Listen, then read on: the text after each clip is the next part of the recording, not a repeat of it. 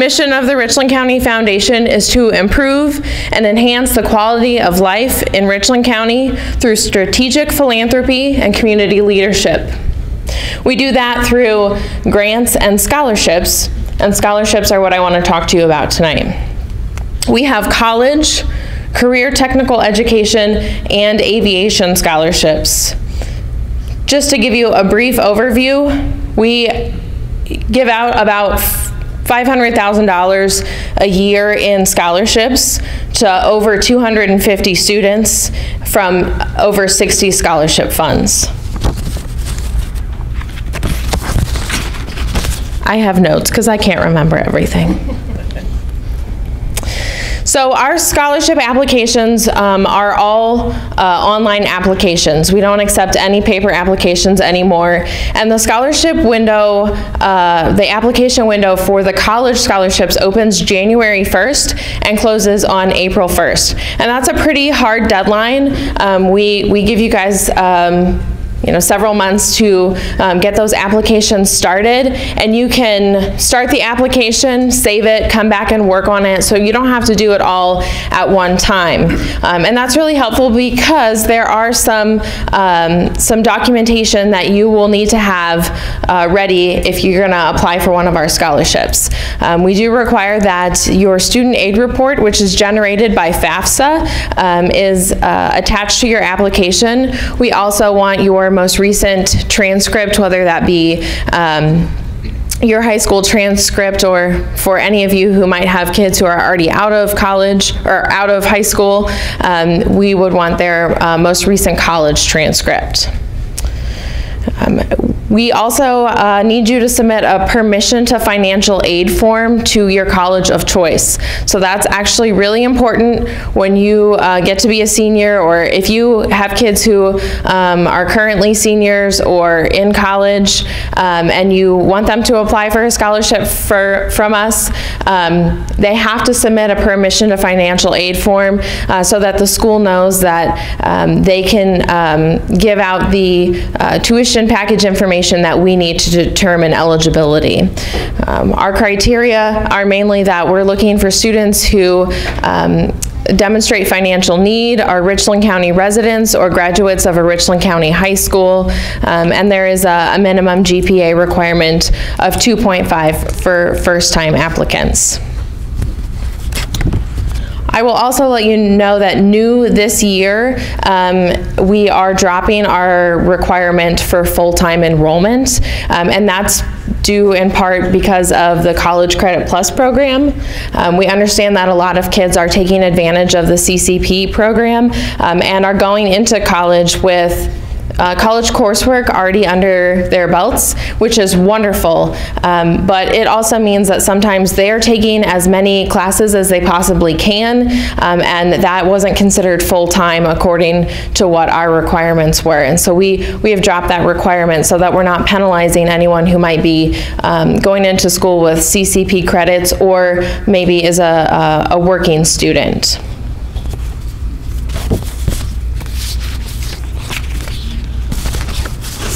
We also have always had trade school scholarships, or at least for the last several years. This year we are calling those career technical education scholarships, or CTE scholarships. The only requirements for CTE scholarships is basically that you're enrolled in a CTE program at an accredited institution. And we have several of those in our area. North Central State College has certificate programs, Madison Adult Education, Pioneer, Knox Technical Center, Ashland County West Holmes are all considered accredited. And so these are going to be programs that are not necessarily college bound, but have a lot of openings in the workforce. And we've kind of adjusted our CTE scholarships based on some discussions that are coming based on the Ohio attainment goal of having 65% of Ohioans aged 25 to 64 credentialed in some way post-secondary by 2025. So there's a lot coming down the pipe with our CTE scholarships, including added deadlines because of the different start times for these types of programs. Again, our scholarship applications are all online. We don't mean for them to be daunting. We hope that they're as simple as possible, and we mean to be a resource if at all possible. So if your student starts an application process and has questions, don't hesitate to reach out. That's what we're there for. I will be over here throughout the rest of the presentation if you guys have any questions. Good evening. I'm Mrs. Escalera from Pioneer, one of the counselors there. And just from our standpoint, from the counselor viewpoint, CCP can kind of be complicated because there's so many different ways counselors handle CCP in their own school districts. So I just kind of wanted to go over it for our counselors of like the different criteria of what to look for, which you're going to hear a lot more in detail from the colleges and how they process everything. But we wanted to make sure you guys are aware. So, you know, College Credit Plus is a great benefit for you to be able to take those college classes while you're in high school. We encourage you to do that. I know our superintendent, you know, is very, you know, encouraging about that. We usually have our students that come to Pioneer, you know, come from 14 plus different schools, and it's kind of hard to know everybody that's coming to Pioneer for CCP. But one of the criteria that the state and a lot of school districts follow is they have those letters of intent. That's really important to do for your local school district. So you want to make sure you meet that deadline, which I know they'll talk about that later on. But make sure you meet that deadline. Pioneer, if you're planning to come to Pioneer, we do not need a letter of intent. When you fill out your online forms, there's a section in there that says you allow your child to do CCP. And the reason we do that is because we have so many different students coming from different school districts. So for us, you do not need the letter of intent, but for other school districts, you do. If you're from a private school, you're going to want to make sure you have your paperwork in for the private funding. Okay? Books. Again, each school district handles their books differently. So you want to make sure you're talking to your school counselor about the books and how they handle it. Some schools are okay with you going to the college that you're attending and getting a voucher and buying it from the bookstore. Our school, we have you check it out from the library. You give us your schedule ahead of time. At Pioneer, we go and purchase the books and you check them out from the library at our school. Again, check with your school counselor on how they handle those school books. Because some won't, you know, like if you go on your own and you use a voucher, we won't pay for that. So we want to know ahead of time what books you're going to be using because we might have some already in stock. So why are we going to want to purchase another book? So make sure you're checking with your school counselor about the books. Also about, you know, credits. They say you're allowed 30 credits of college credit a year, and you'll hear that later on. Make sure you're talking with your school counselor because that's in combination of your high school credits. So you want to make sure you're not going over those hours because if you do, you could be liable to pay the difference. You know, so you just want to make sure you're not getting charged with a big bill later on. Summer classes, if you're taking classes in the summer, that counts for the following school year. For example, if you're coming to Pioneer and you're a new junior into our school, we won't know that you're doing CCP. You have to let us know because otherwise we don't know that you need a book. So talk to your counselor at your partner school, you know, like whatever school district you're at if you're planning to come to Pioneer, because then we will be able to purchase your book and get your books to you. AccuPlacer testing, some schools will offer the AccuPlacer testing, which they're going to go over a little bit later on with you. That some schools do offer in their school building, other schools do not. So again, talk to your school counselor to make sure to see if AccuPlacer is being offered there at your school. A lot of colleges will accept the ACT, so you want to be able to have your ACT scores also maybe for placement. Scholarships at the college. It's important if you're thinking of you want to go on to that college and you want to use scholarships. You want to make sure that you have that all set up ahead of time your senior year, because a lot of times, like for our programs at Pioneer, we have what's called articulation credit, where students are earning college credit while they're in their labs, and it's coming marked as a proficient grade. Well, that's great, but that's not a guarantee until your spring of your senior year. So I always tell our students, don't bank on that articulation. Make sure you have enough CCP hours to get a scholarship from like North Central State College for the tuition freedom, because it could change. So you want to make sure you're talking to your counselor about that. And then we, as counselors, do not make the final decision if you get enrolled into a college. It's the college. They're the ones that tell us that you've been placed into a class, if you've qualified or not. So if you want to know if you've qualified, it's the college that you need to get a hold of, and then you want to make sure your counselor has your schedule so they know that you're actually enrolled in that class and you're taking that class, okay? As Crystal said, my name is Scott George. I'm the Academic Advisor for College Credit Plus at North Central State, and I am ready to take you on the fun-filled journey that is CCP Info Night. Yay! Okay, so good news is we don't have 70 slides. The bad news is we have just under 70 slides, but they're going to go fast, I promise. The good news is every slideshow is available on the Ohio Higher Ed website, so in case you have to leave or whatever reason, the public, the non-public, and the homeschool information is available. This is kind of an amalgamation because we have students who are going to private schools and public schools. So let us begin. Let us begin. Always struggle with this. So what is College Credit Plus? College Credit Plus is Ohio's dual credit enrollment program. Students can earn high school credit and college credit at the same time. Students enroll in college courses and adhere to the requirements of college. So like Crystal said, the college ultimately makes the final decision about eligibility and acceptance. Must complete an assessment exam and be determined eligible for College Credit Plus. So for North Central State, we use the ACT and we use the AccuPlacer. Different colleges have different tests that they use for acceptance.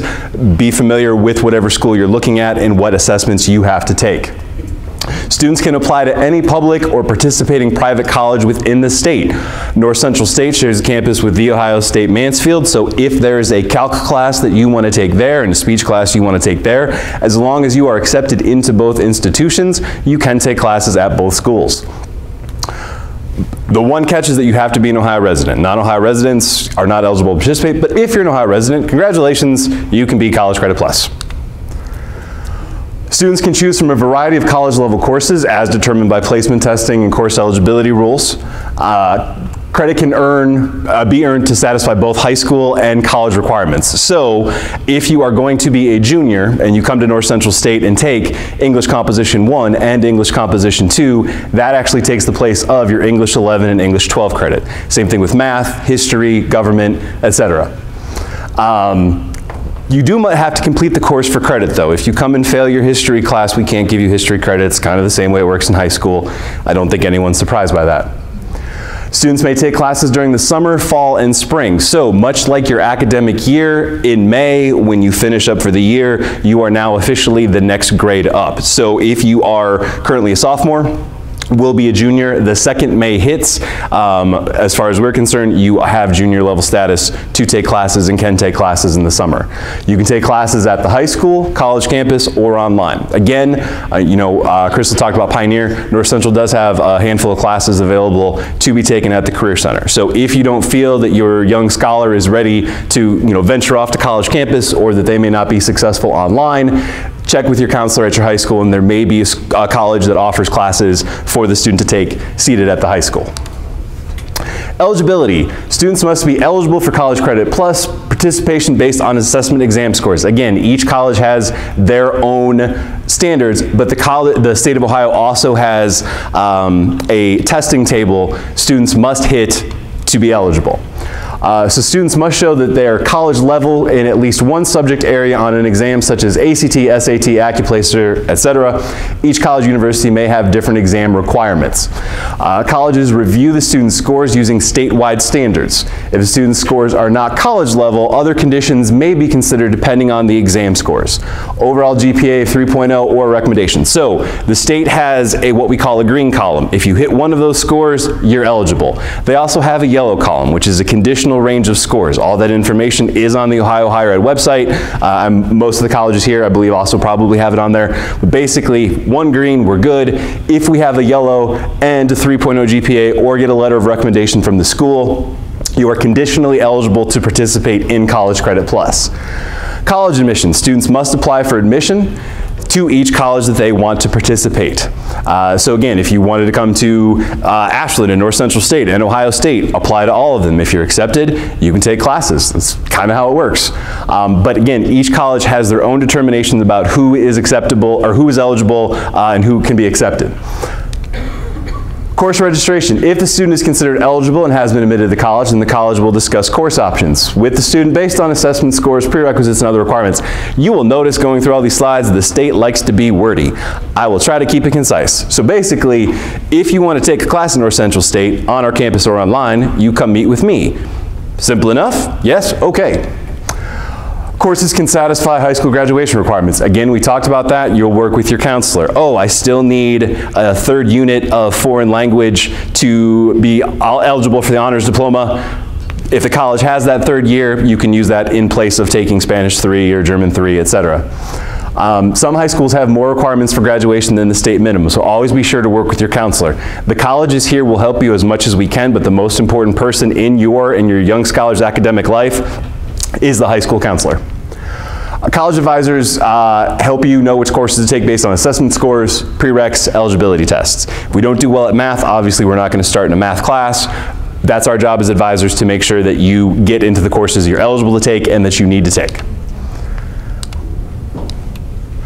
Students must complete their first 15 credits in level 1 courses, which include transferable courses, courses in IT, computer science, anatomy, physiology, foreign language, courses that are part of a technical certificate, courses that are part of a 15 or 30-hour credit pathway, courses in study skills, academic, or career success. Until your young scholar earns 15 or more college credit plus hours total through all the institutions they're attending, they're limited to the list they can take. Every college has their list of level 1 courses on their website. Once a student completes the first 15, they are open to move on to level 2 courses and beyond, as long as they meet the additional prerequisites for that class. Courses that students cannot take: private applied courses with one-on-one instruction, courses with high fees, study abroad courses, physical education courses, pass-fail graded courses, remedial courses, or religious courses. So again, as an advisor, it is my job to tell you what you can and cannot take. University of Dayton has an aviation class that has like a $13,000 course fee. Students, we love you. You cannot take a $13,000 airplane class. No, it cannot happen. Grades, college credit plus grades earned in the college show up on your transcript as well. So if you come to a college, you get an A in English, you get an A on your high school transcript as well. Conversely, if you come fail a class at the college, you will get a failing grade on your transcript. They're also going to be factored into your GPA as well. So if you are riding a high GPA, chasing an honors diploma, valedictorian, whatever, and you come and fail a class or get a D, that is going to wreck your high school GPA, just so that you're aware. If high school uses a weighted grading scale or advanced placement, international baccalaureate honors courses, college credit plus courses will be weighed. So if your college or if your high school does AP English and you come take college composition at the college and you get an A, that is now a 5-point A. That's how we get the GPA up above 4, make ourselves eligible for scholarships, all that fun stuff. Students may take college credit plus courses in subject area. Again, the state thinks this is very important. I don't know if you guys knew this or not. Courses you take can be applied to high school graduation requirements. Students must work with school counselors to ensure they are meeting any mandatory testing or other high school graduation requirements. We as college employees are not responsible for whether or not you graduate. The only person who can do that is your high school counselor. I feel like we're just circling back and forth here. Okay, so this is a quick breakoff. For my public school students, this applies only to non-public school students and homeschool students. This talks about the process for them. You must apply for college credit plus funding every single year. It's creating a SAFE account through the state website. The state website does have all of the instructions on there. You apply, you get a certain number of hours. You can take up to those hours without having to pay out of pocket. Public school students, we'll go into the calculations a bit later, but for non-public and homeschool students, you get what the state gives you. If you want to pay out of pocket, that is absolutely up to you. We don't encourage it because it defeats the purpose of College Credit Plus. But if you are trying to get certain classes done and the state doesn't give you hours, that always is an option for you. So again, step 1 is creating an Ohio ID account. There is the website. Again, if you are a non-public or a homeschool student, go to the Ohio Higher Ed website, information for non-public and homeschool families, and it'll walk you through that process. Once the parent has the ID account, follow the directions for requesting access for the funding application. Previous years, you would turn a paper letter of intent form into your counselor. That is no longer processed. You will now do the letter of intent form that Ms. Escalera talked about as part of your application process to receive funding. Submit the application. You do everything by April 1st. There are no exceptions. The state is not leaning on this whatsoever. By April 1st, you must have all the required documentation per the Ohio ID account application on file. Then, in a couple weeks later, you will receive confirmation as to how many hours you did receive. I just want to let you know that if you are a freshman, there's a possibility that you may not get as many hours. The state varies on how they distribute it, but just understand, have to have everything on file by April 1st. And if you're given something for a freshman that's not nearly enough, you can always pay out of pocket. Get the award letter, follow the instructions to get the letter, send the letter to the college. If you're attending multiple colleges, every college has to have that letter. If you choose to register for courses before funding is finalized and the student's not awarded, the family will have to pay or the student has to drop the courses. So again, our summer term starts in May. Hopefully the information should be out by then, but if you are starting at a college that has an earlier start and you don't have the funding letter in hand yet, please understand that you will be charged or we have to drop. Application process will begin in February 2020 for the year by April 1st. So if you are a non-public or homeschool student, please in your phone right now or on a piece of paper write April 1st, 5 p.m. The state is not kidding, that is the deadline. OhioHigherEd.org/CCP has all the information that we talked about. Students and families, key information for non-public and homeschool families, walks you through the entire thing. They have a really handy guide with links available. Now back to the overall College Credit Plus thing. For public school students, you don't have to apply for funding. You are given 30 units a year. This is a complicated mathematical formula that I'm not going to make you do. Basically, there are 30 units in a box. Whatever you're taking at your high school is multiplied by 3, and we take it out of that box. Whatever's left in that box, that is what you are allowed for the academic year, summer, fall, and spring for College Credit Plus. So make sure you work with your counselor so that you're staying under that 30 hours because we don't want you charged for those classes. Overall, through the 30 units a year, 120 total for the life of College Credit Plus is what you are able to receive. If a student enrolls in more, you have the choice to either drop the course, pay for the entire course. The state doesn't charge by the hour, so that if you take 31 hours, they're not going to charge you 1 hour over. Whatever class you took puts you over that 30 hours, you get charged for the whole thing. Lab fees, course fees, tuition fees, book fees, all of it. So again, your counselor is the most important person. They will work with you to make sure that you stay under the 30 hours. Tests, differences between high school and college. In high school, tests are sometimes given weekly or at the end of the chapter. College tests are generally fewer in number and cover more material and are usually worth more points. So you may have a weekly or a bi-weekly test in high school that's worth a small amount of points, where in college you may have 3 tests the entire term that may make up 30% of your grade. Study time. For high school, required homework ranges between 1 to 3 hours per day. For college, the standard rule of 2 to 3 hours of homework for every hour spent in class, 3 to 5 hours per day. Again, this is a general rule. If you are strong in math and taking a math class, you may not need as much time. However, if you are a poor writer taking an English class or a class that involves a lot of papers, it may take you more time. So 2 to 3 hours for every hour in your class, that's a pretty safe rule. Check that against your academics calendar at the high school, your extracurriculars, jobs. Make sure that you have enough time to be able to participate. Knowledge acquisition. In high school, you go to class, you get taught stuff, you go home, you do homework on the stuff, and then you come back the next day. College is not like that. In college, you read stuff, then you show up at class, and then you talk about the stuff, and then you have to go forward, and it's kind of backwards, but it's a lot of self-paced education in terms, or not self-paced, self-driven education in terms of you are required to do the reading, you are required to do the workbook homework, you're required to do everything, and be prepared when you show up to class. Grades. Lots of grades for high school, quizzes, tests, homework, blah, blah, blah. In college, it doesn't necessarily work that way. We have had classes that are worth 100 points total with a couple quizzes and a couple tests. And if you miss one of those quizzes, your grade is just shot because there's not enough points left to make it up. So understand that the grading is different. It's not like high school. You can't show up 5 minutes before the class and write a paper. It doesn't work that way. Differences. Parents, we love you and we fully support everything that you're doing, coming here tonight and working with your middle schoolers and high schoolers. However, in high school, you get to be a strong advocate working directly with everyone involved in your child's education. In college, that is not the case. You cannot go to class with your child. You cannot call the instructor and ask why your student got a bad grade. You cannot show up at an instructor's house. Yeah, it's happened. You can't do that. So you can be the cheerleader and you can work with your advisor at the college and your counselor at the high school, and we will all work together, but you got to just take a step back and let your student be a college student. Because the bottom line there, FERPA. FERPA is fun to say. It also stands for the Family Educational Rights and Privacy Act. How many of you know what HIPAA is?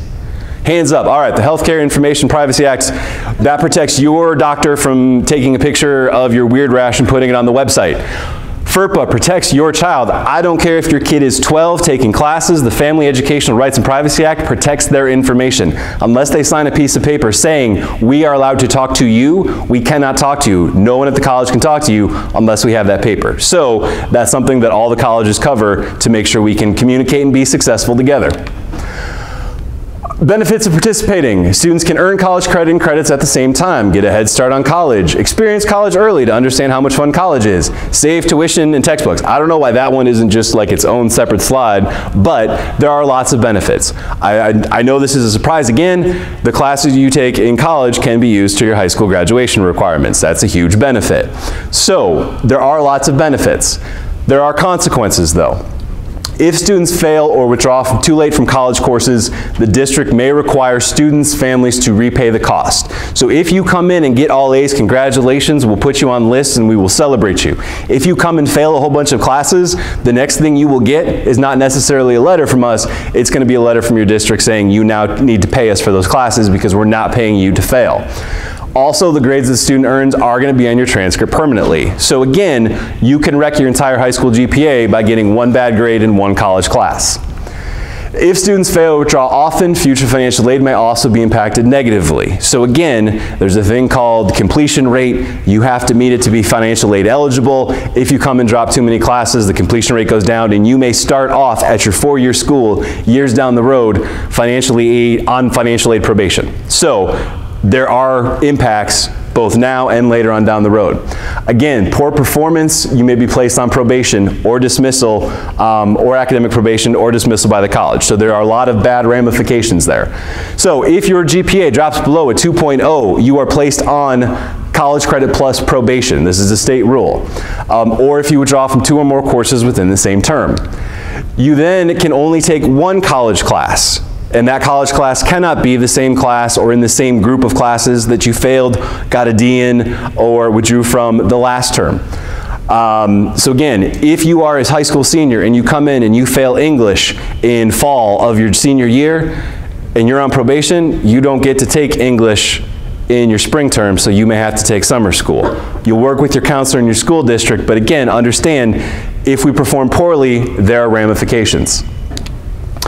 If you are on probation, you have a term in which you can bring your GPA above a 2.0. If you don't bring the GPA up above a 2.0, you are placed on CCP dismissal, which means you are kicked out for a term. At the end of the term, you appeal to the school district to see if you can be reinstated. It is not a promise, it's not a given. The school district can say no. So understand there is a chance that you can be bounced from free college classes if you do poorly. A student may appeal to secondary school. That's basically just the policy. If you appeal to take the same class, the school can let you know. Within 5 days of being dismissed, you can appeal that. Every secondary school has a policy, so you will want to check with your counselor if you are doing poorly in classes. Expenses. For public colleges and university, there's no cost to the students or families for tuition, fees, or books, lest you fail the class or something like that. Private colleges and universities, students may be charged a small cost per credit hour. Optional expenses are yours. So we do not provide transportation, so we also don't charge for parking. Some schools might. So if there are extra classes above and beyond college coursework, your family may be responsible for that. Support services, high school counselors. Again, the most important part of your young scholar's life is your high school counselor. They control whether your student graduates. They control whether they get into CCP. They control everything, so work with them. Advisors provide course selection assistance. We also work for job planning and hooking you up with resources at the college. We provide the same academic supports to College Credit Plus students on our campus that any other student would get. So tutoring,